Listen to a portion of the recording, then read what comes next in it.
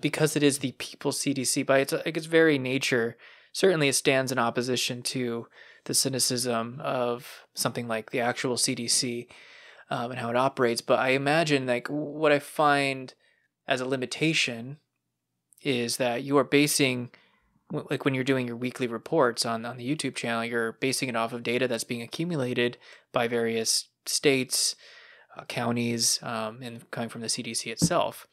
Even though they did change their kind of community, their sort of what do you call it? Their guidance around what is considered safe transmission levels, which is obviously done as a way to sort of normalize COVID infection. Nonetheless, their data is still put there. You just have to know where to look.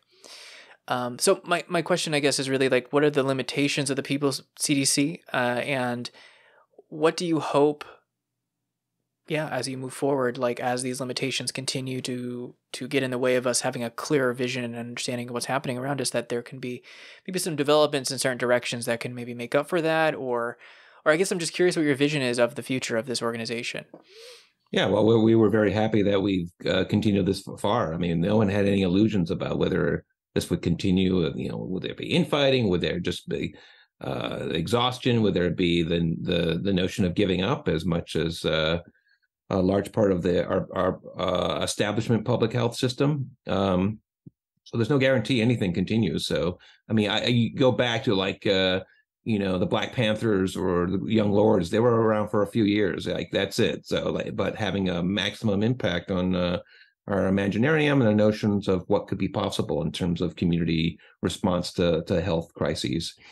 So COVID this week depends on a lot of data, yes, from CDC and from the states, and you do have to know where to look though, and pulling out those data are away from, say, the CDC version of it, the one they put out on its face, the community levels map, which basically shows the country entirely green, go outside, no problem. They also have a community transmission map, which says largely red, stay inside, in part because the community levels map is based on hospitalizations, and community transmissions based on transmission and COVID testing. But all those data are starting to crumble a bit. It's kind of like looking at a portrait with the wax face start melting, but you can still see the face enough. So that's our objective. Like, data is crumbling, but we want to get the bigger picture still about where the state of things are. So we are walking on the edge of a knife there in terms of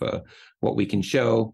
We don't oppose CDC. We want CDC to work. The whole point of People's CDC is to try to direct attention toward the ways that a fundamental federal agency should be acting, and it's not. We don't oppose the scientists at CDC. Thousands of people there who understand. We've gotten word from people working on the inside that they appreciate what we're doing. They know what we're after. We're not here for the destruction of CDC.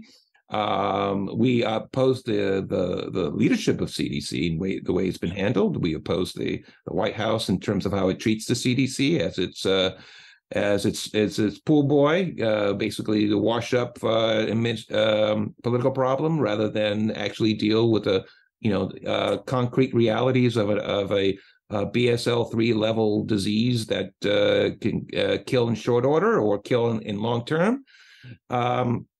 So as far as what's next, we show up every week. We've got work to do. We've got people who want to do it. We crank out the stuff that we're doing. We do get together every once in a while and think big picture about what we can do and where we're at. That is part of our strategic planning. It might be that COVID will peter out and we'll be done with this, and we can stop what we're doing. It might be this continues on, and even in the face of, we might make a decision that, 500 deaths a week is still not reasonable, and we might decide to continue to work that way. It's an open-ended thing, and where it goes depends on where the virus goes, where the American people are, where we are. And we continue to get really good feedback from large numbers of people. We just set up a letter to the President Biden and Congress, demanding that they reverse their likely decision to end the public health emergency, which would basically throw 15 million people off Medicaid and reduce telehealth for older people and all sorts of number of things that would end. And also, basically, it would be kind of the declaration of the pandemic is over, even though people continue to die. But we had a letter that tens of thousands of people signed off on. So, there is a constituency, people who are upset about this. And it doesn't matter what is said about it. The push that you felt and other people have felt, the notion that this is over, was bared upon us by articles that named us in the specific that we were out of our minds, a ragtag teen. I think of Emma Green's article in the New Yorker at the end of the year, hideous article that actually blew up in her face because it really underscored exactly the thing that you brought out, was that this pressure to pretend that this is over, when in fact people continue to get sick, is a sickness unto itself. And that we had all sorts of volunteers after that article was published. And, again, we take the view that, where this ends up, we're not sure. I think things are not cut in stone, and not just in terms of the politics of it all, but the epidemiology of it. And it really just speaks to this notion that we are in some sort of endemic phase where you can predict what strains kind of go where and how many people are going to infect it. Is completely not true at all for SARS-2. I think of, when I think of endemicity, I think of like the seasonal influenza. And I used to work with Walter Fitch at University of California, Irvine, and one of the fathers of modern phylogeny, and he and his team did some amazing work in the late 90s showing that if you had those strains, influenza strains in one season that had the most evolution at 18 codons, were going to likely serve as the progenitor of the strain that comes next year. Now, that's a level of prediction in detail in terms of what's going to happen next year as far as seasonal influenza. I mean, it doesn't always work, but it certainly helps you see the flu vaccine, which I recommend, but also doesn't always work. And but that's a level of predictability that we are nowhere near with SARS-2 in terms of how the virus is likely to evolve, how it's going to interact with our population immunity, as far as what combination of vaccination and natural infection that we can kind of stumble together at this point. And and to end this point, like Omicron has a reputation of being less deadly. That might be more because of levels of vaccination and natural infection. But it is, if you let that Omicron rip, it will kill people. It has a thing of basically punching through your nose into your brain. And it doesn't punch like the previous variants. Where it causes considerable damage in your respiratory tract and leads to all sorts of potentials for dying from it. But it kind of wiggles its way through our nose, but still attacks particular segments of the brain that are around coordination and language, and specific parts engaging in killing particular brain cells and reducing blood flow to particular parts of your brain. It does other parts, other things that we can talk about later. But my point is that we are confusing a particular moment with how it's going to happen.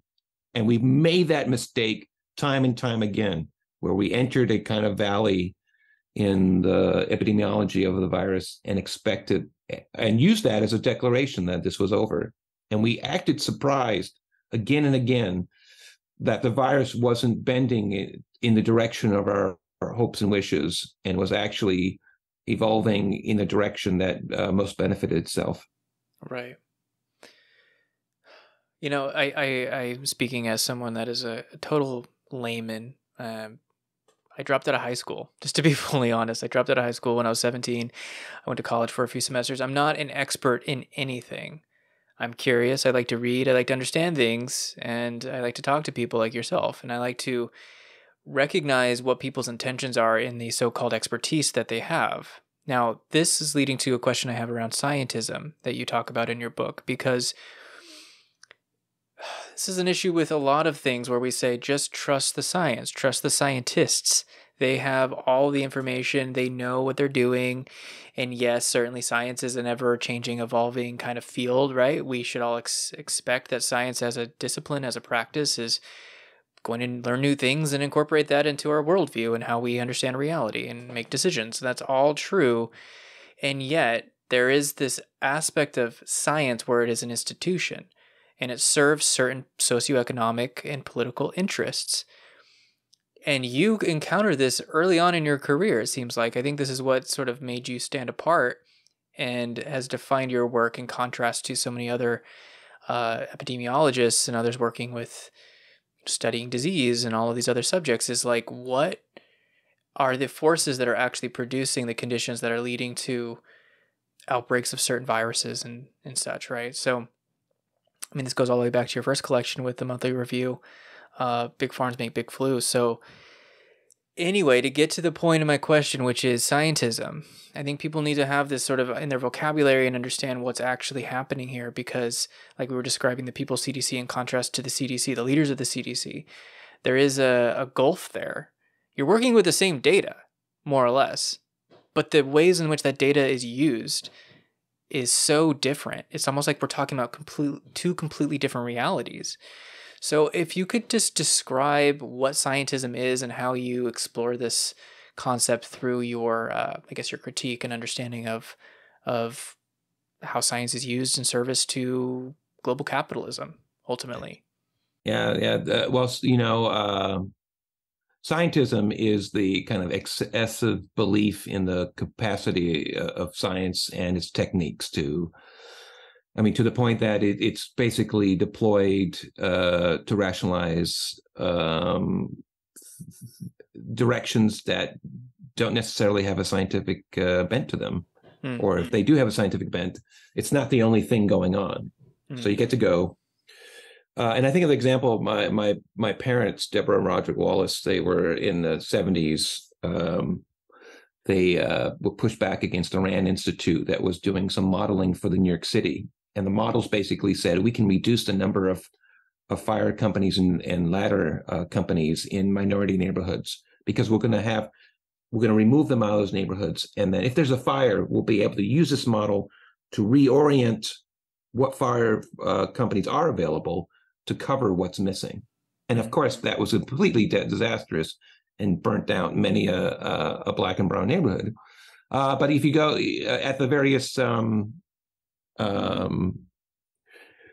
public meetings about this, the various scientists there would basically said, "Oh, you don't understand this model. This is not what you're saying is going to happen." So they were in essence hiding behind the equations and modeling to basically run cover for what was a political decision to basically undercut the black and brown neighborhoods and the voting blocks that would have, in essence, voted out the white power structure. Mm. So that's my earliest encounter with this stuff. In this case here, as far as COVID goes, there is a kind of a liberal notion of leftist notion that science has its place in terms of describing material reality. Whether to the extent to which it then allows to act as a kind of basis of values is an open question, right? On the one hand, we like to go, we should wait to make a decision until we have some data in to decide what to do. I think it's a general thought that sometimes you don't have that kind of timing, right? But for the most part, generally, you should have some basis of your action. Now, I'm not talking about people's day-to-day life. I'm talking about governments. I'm talking about decisions about what to do as a society. Some of us, our decision to go to a movie, take the day off, is because it's fun, right? It has nothing to do what data. I mean, you might have some notions. Oh, I got enough cash, or no one's. I'm not on the clock, or whatever. But I mean, I'm talking about like science has to deal with collecting data to test hypotheses and make decisions from that. The applicability of that is in play, right? Mm-hmm. The problem then is that the science turns into scientism when it just acts as a cover for making decisions that aren't based on any of that or very little. And I mean, Trump tried to do that time and again.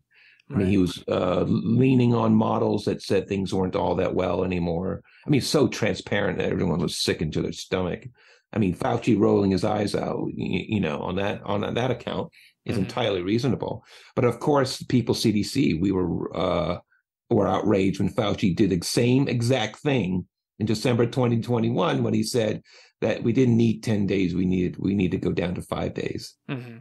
There was like no scientific basis of that. I mean, Emma Green in the New Yorker article tried to take the CDC side and push back on me on that account by saying, oh, it's the most infections in the first 5 days, but that's not public health. Public health is about populations. It's about variation and not just averages. And you need to know the extent of that tail, because if you send that tail, if people were still infectious at 8, 9, 10, 12, 14 days, you're going to keep the outbreak running, continuing going on. The whole point of quarantine or isolating yourself is that you break the chain of transmission. You do your part. And it's not about you do you. It's about you're going to do this to help other people's health, and we as society are going to support you. We're going to send you some cash to stay the F home and not infect anybody else. And so that's a difference there between you do you and individualistic notions of health and of public health, which is, yes, each individual has to engage in this, but we're going to make sure that you're taken care of. We're going to bring you food. We're going to bring you cash. We're going to put a moratorium on your rent. We're going to make sure that you can do the things necessary to keep other people in being infected, and thereby help the economy overall by basically allowing us to all go to work and not get sick and have to stay home even for the 5 days. So the scientism, and this is what happens when Biden gets elected, right? He ran on the notion of science, ran on the notion that we're going to follow the scientists. And in the first two essays in my book, the first one, November 2020, the second one, January 2021, I describe the Biden plan. I give it a fair airing. There's a lot of bullshit in it, but there's some things that they were going to do. They took the Rooseveltian notion of big government has its place at this moment, even though they're a total bunch of neoliberals. So, but they got off that as soon as possible, and instead were much better than Trump at using scientific veneer to basically have us exit out of the public health program.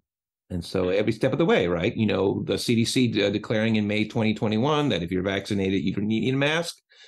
Like that, CDC saying this, and this is at a time where all of us knew that the Delta variant that emerged out of India was coming for us. So you have hundreds of thousands killed in India. We knew, and we decided to make the same mistake that Trump did in January 2020. It emerged in China. It was going to come here, and we sat on our hands and pretended this cannot happen to us in the worst of American exceptionalism. And then Biden did it again. It's like, you can't learn from your mistakes, or you don't want your mistakes to be considered your mistakes. It must be the standard modus of operation. Like you need to be able to send people to work, however much you might hurt them or kill them, because you're basically, I think in one of the essays, there was a terrible joke about, Yale University being a kind of a mutual fund with a campus attached to it, and that the U.S. is a stock market with a country attached to it. I mean, there's some things that are more important than the very country, even though all these politicians make these appeals to patriotism and the United States and the flag. They have no problem killing more than 1 million Americans. And I can't believe that nobody talks about that. Like you killed a million Americans, and now you want to shit on people who don't want that to happen anymore, and do so in the notion of being that those of us who don't want more Americans to die are anti-American. Yeah. And that gets to your point about how things are so flipped around that the logic of fantasy comes front and center. Yeah, I think speaking to the way that time feels warped under a kind of the blanket of a pandemic, it also feels like as this proceeds, I feel like this is the worst time of the pandemic, because for those of us that are still doing this, I guess you could say, gaslighting is high. We are being told we're fucking crazy. Right. Literally. Like, I mean, with more words than that, but nonetheless, that is what it really comes down to. Are you crazy? Stop being crazy. Stop. And I don't know how to talk to a lot of people anymore about it without it eyes glazing over or something. It's a difficult thing, and it's a difficult environment to do the kind of work that you're doing with People CDC. Mm-hmm. We're, again, releasing a second large collection of writings in the midst of a pandemic about the pandemic is eliciting a lot of eye rolls, unfortunately. But, at a certain point you wonder, like, I'm speaking to people that get it, and it's hard to convert people over to this other side, so to speak, where you're like, we should pick up these mitigation tactics and these protections again, unless there's like, I mean, a lot of times when I hear people doing that, it's because they themselves have been personally afflicted and affected by COVID, and they kind of have their assumptions and worldview shaken by that. So I imagine that's a challenging aspect of being in this position as well, of trying to speak to those that already understand the situation well enough, but those that don't as well. Yeah. Anyway, I just wanted to comment on that. Yeah, I would say on a personal level, me to you, Pat, I would say something along the lines of, you don't want to get infected with this thing. The more infections you have, the more likely you'll get into long COVID and terrible damage. So I do this I keep my head down. I want my kid healthy and clear. Mm-hmm. So I do, my impulses are, I do have my professional impulses and my professional obligations with People CDC and otherwise to say things. But on a personal level, I go, I am not getting this again. Yeah. I am not going to, because the accumulation of damage is so gruesome. And the notion that any of us have any understanding about what risk we're at is completely off the wall. Yes, those who are immunocompromised are more likely to suffer long COVID, but many a healthy person has gone down in flames. They get it once, they're fine. Get it twice, no big deal. Come third, fourth time, they're suffering badly. And the data are in terms of the accumulation of it, in terms of under all different vaccination statuses. No vaccination or even vaccinated, increasing likelihood of getting terrible long COVID. And and long COVID, that is dropping into a hole that you can't get out of because there's no help for you. The medical system doesn't know what to do with you. They can't even identify that you've had long COVID. And they, as far as the gaslighting go, I mean, that's a level of stuff going on that you are, the gruesome aspect of being told, back in the days of Lyme disease where nobody knew what that was or even believed that. I mean, this is like times 10 on that, or orders of magnitude worse. And so on a personal level, I say, keep your head down and do the best you can to get through a period of time in our country's life that we'll look back on in astonishment, and not in a good way. I mean, you let a virus rip through your population. You let kids get it. Like the kids, maybe, yes, there have been lots of kids more kids have died than we like to admit. Mm-hmm. But, what's going to happen in the next 10, 20 years when they start accumulating their own comorbidities? Like, how's COVID going to react to that? Like COVID, here's some of the things I've learned in the past couple of months. Like, COVID infections continue on, up to a year, maybe more, than after you first get it. So let's say you have an acute infection. You do 25 days, you're done. Mm-hmm. It's still circulating and replicating in you. And so they've done autopsies where they looked all through the body parts of people. People who were infected a year ago or now on a swab for other reasons. Detecting active replication of COVID-19 in different parts of your body. And these are people like, even after being refrigerated for like 12 days, they pull you out on the 13th day, they're still finding active replication in you. So you're doing this to kids. They're getting infected, maybe not as bad, but what happens when they get older? What happens when the rough and tough of life starts to accumulate, as it does to all of us? We will all end up being susceptible or immunocompromised some way, some part of our life, whether early or late. And what we don't know what we've just did to our kids. We have no clue, and we don't care because they're not dying in the short term. But that's a risk that's quite a risk that you're taking, you're choosing to do. And it's in the scope of things, a couple bad years having to batten down the hatch while we figure out what this thing is probably would have been a good exercise in the precautionary principle. Yes, that you take some precautions and let's make sure. But again, there are things more important. I mean, after 9/11, America's mayor Rudolph Giuliani said the first thing you need to do is you got to go shop. So it's like very clear things that are what's more important than your well-being.